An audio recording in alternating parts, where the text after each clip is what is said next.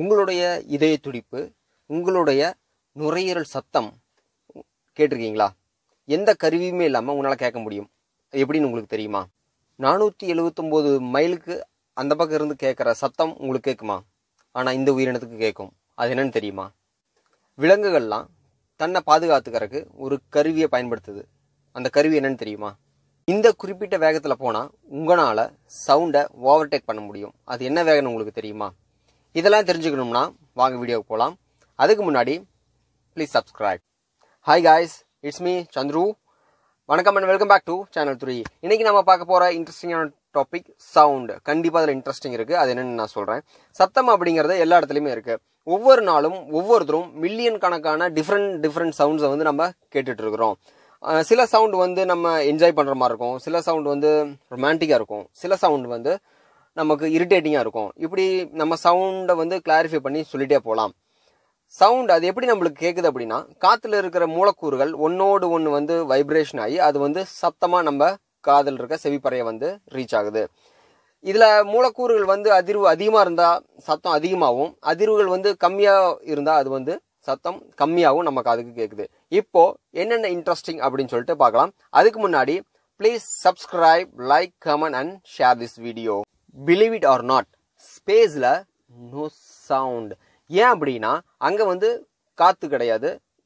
நம்ம இடத்துல இருக்கிற மாதிரி காற்றுல இருக்கிற மூலக்கூறுகள் ஒன்னோடு ஒன்று அதிர்ந்தால் தான் வந்து சவுண்டு கிடைக்கும். ஸோ ஸ்பேஸை பொறுத்த வரைக்கும் சவுண்டே இருக்காது. சத்தமானது காற்றுல ட்ராவல் பண்ணுற வேகத்தை காட்டிலும் தண்ணியில் 4.3 மடங்கு அதிவேகமாக ட்ராவல் பண்ணுது. இதோட இன்னொரு அதிசயம் என்னன்னா, ஸ்டீலில் அதை விட வேகமாக ட்ராவல் பண்ணுது. ஒரு உதாரணம் சொல்ல போனால், அதாவது சவுண்டு வந்து நம்மளை வந்து அடையிறக்கு 4.3 செகண்ட்ஸ் அப்படின்னு எடுத்துக்கிட்டோம்னா தண்ணியில் அது 1 செகண்ட்ஸில் வந்துடும். இன்னொரு எக்ஸாம்பிள், நம்ம நார்மலாக எல்லாருமே பார்த்துருப்போம், கேட்டிருப்போம். எப்படின்னா, ரயில்வே ட்ராக்ல ட்ரெயின் வந்து ரொம்ப தூரத்துலேருந்து வந்துட்டு இருக்கும். ஆனால் நம்ம காது வச்சு கேட்டோம்னா கண்டிப்பாக நம்மளுக்கு அந்த சவுண்டு நம்மளுக்கு கேட்கும். இது ஒரு எக்ஸாம்பிளாக நம்ம எடுத்துக்கலாம். இயற்கையில் அதிக சக்தி வாய்ந்த, அதாவது அதிகமாக சத்தத்தை வெளியிடக்கூடியது ஒன்று இருக்கு.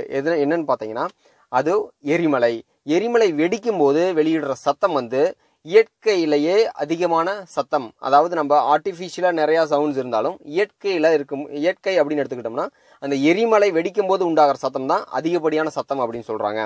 அடுத்து, நாய்கள் வந்து மனிதனால் கேட்க முடியாத அளவுக்கு மெல்லிய சத்தத்தை கூட கேட்கக்கூடிய திறன் நாய்களுக்கு இருக்கு. ஈக்கள் வந்து சத்தத்தை கேட்கவே முடியாது, உணர்வதே கிடையாது. அதே மாதிரி பூனைகள்னா வெள்ளை நிற பூனை, அதுவும் நீல கண்களை உடைய பூனை வந்து மிக அதிக அளவில் காது கேட்காத திறன், அதாவது சத்தத்தை உணராத ஒரு பூனைகளாகவே இருக்குதுன்னு சொல்லி ஒரு கருத்து கணிப்புல சொல்லியிருக்காங்க. டால்ஃபின்ஸ், இந்த டால்ஃபின்கள் கடலுக்கு அடியில இருந்து 15 மைலுக்கு அடியில் கேட்கக்கூடிய சத்தத்தை கூட துல்லியமாக கேட்கும் திறன் டால்ஃபினுக்கு உண்டு. வேல்ஸ், இந்த வேல்ஸ் தன்னுடைய சத்தத்தை எழுப்புவதன் மூலம் 479 மைல்களுக்கு அப்பால் இருக்கிற மற்றொரு வேல்ஸிடம் கம்யூனிகேஷன் பண்ணுது. அதாவது அந்த வேல்ஸ்களுக்கு 479 மைல்களுக்கு அப்பால் இருந்து கேட்கக்கூடிய திறன் இருக்கு தண்ணியில.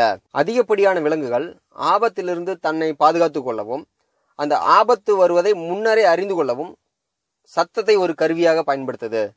வேக்கம்ல சவுண்டானது டிராவல் பண்ணாது. நான் ஏற்கனவே சொன்ன மாதிரி காற்றில் இருக்கிற மூலக்கூறுகள் அதிர்ந்தாதான் அந்த சவுண்டு வந்து கேட்கும். வேக்கம்ல அது மாதிரி மூலக்கூறுகள் இல்லை அப்படிங்கிறதுனால சவுண்டு கேட்காது. சவுண்ட் வேவ்ஸ் பற்றிய படிப்புக்கு பேரு அக்கோஸ்டிக்ஸ். இந்த அக்கோஸ்டிக்ஸ் எப்படி நீங்க ஞாபகம் வச்சுக்கலாம் அப்படின்னா, அக்கோஸ்டிக் கிட்டார் இருக்கு, ஸோ அந்த நேம் வந்து ஞாபகம் வச்சுக்கலாம். அடுத்தது, சத்தத்துடைய வேகம், அதோடைய ஸ்பீட் அப்படின்னு எடுத்தா 767 மைல்ஸ் பர் ஹவர்.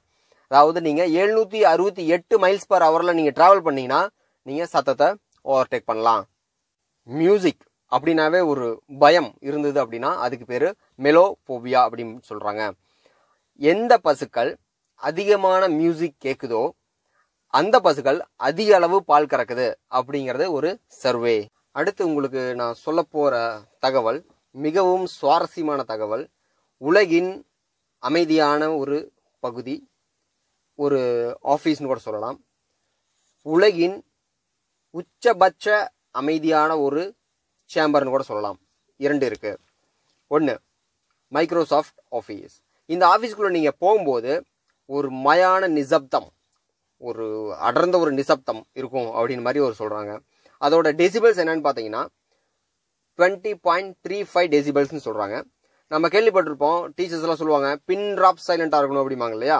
அந்த பின் ட்ராப் சைலண்டோட டெசிபிள்ஸ், அதாவது எந்த டெசிபிள் இருந்தால் பின் கீழே விழுந்தா நம்மளுக்கு கேட்கும் அப்படின்னு பார்த்தீங்கன்னா 20 டெசிபிள்ஸ்.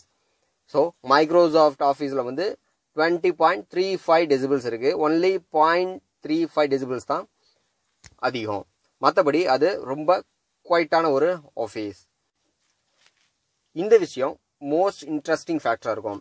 அதாவது எர்த்ஸ் குவைட்டஸ்ட் பிளேஸ் அப்படின்னு பேர் வாங்கியிருக்கிற இடம் இது. மினஸ்ட்ரோல இருக்க ஆர்ஃபீல்டு லெபார்டரியில இருக்க ஆன்சாய் சேம்பர். இந்த சேம்பர் ஏன் அப்படி பேர் வாங்கியிருக்கு அப்படின்னா இதோட டெசிபல்ஸ் நெகட்டிவ்ல மெஷர் பண்ணியிருக்காங்க. -9.4 டெசிபல்ஸ். இதுதான் வந்து உலகத்திலேயே மைனஸ்ல போற ஒரு டெசிபல் ஃபேக்டர்னு சொல்றாங்க. இந்த ரூம் வந்து ஒரு லேப் பர்பஸ்க்காக வந்து உருவாக்கியிருக்காங்க. இது ஃபுல்லா டார்க்கா இருக்கும். அதாவது நீங்க உள்ள நுழைஞ்சதும் சேர்ல உட்கார வைப்பாங்க. நீங்க உட்கார்ந்த நிமிஷம் முதல் உங்க காதுல வந்து ஒரு நிசப்தம் இருக்கும். அதாவது அங்க சைலண்ட் இருக்கும். ஒரு காது வந்து ஒரு அடைச்சா எப்படி ஒரு நம்மளுக்கு ஒரு ஃபீல் இருக்குமோ அது மாதிரி இருக்குன்னு சொல்லியிருக்காங்க.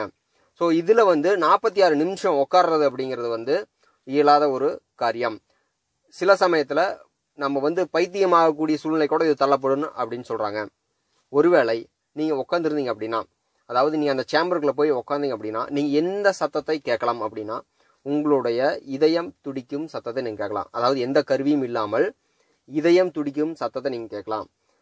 அது மட்டும் இல்லாம உங்க நுரையீரல் ஃபங்க்ஷன் ஆகிற சத்தம் நீங்க கேட்கலாம். அது மட்டும் இல்லாமல் உங்கள் குடல்ல இருக்கிற சிறிய சவுண்ட், குடல் ஃபங்க்ஷன் ஆகிட்டு இருக்கும் இல்லையா, அதுல வர்ற சின்ன மைனூட் சத்தமும் உங்களுக்கு கேட்குன்னு சொல்றாங்க. அந்த அளவுக்கு ஒரு சைலண்டான பிளேஸ் உலகத்துல அது மட்டும்தான். இந்த வீடியோ உங்களுக்கு பிடிச்சிருந்தா சப்ஸ்கிரைப் பண்ணுங்க, லைக் பண்ணுங்க, கமெண்ட் பண்ணுங்க, ஷேர் பண்ணுங்க.